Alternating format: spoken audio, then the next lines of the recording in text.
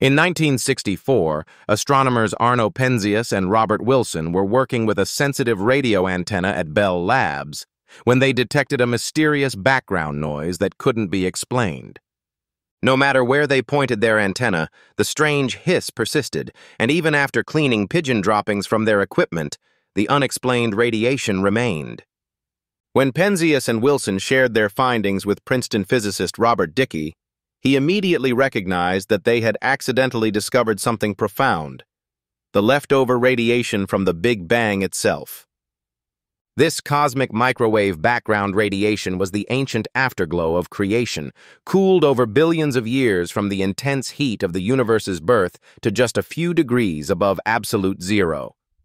Later space missions like COBE, WMAP, and Planck measured this radiation in exquisite detail, mapping tiny temperature variations that confirmed not just the Big Bang, but specific details about the universe's composition and evolution.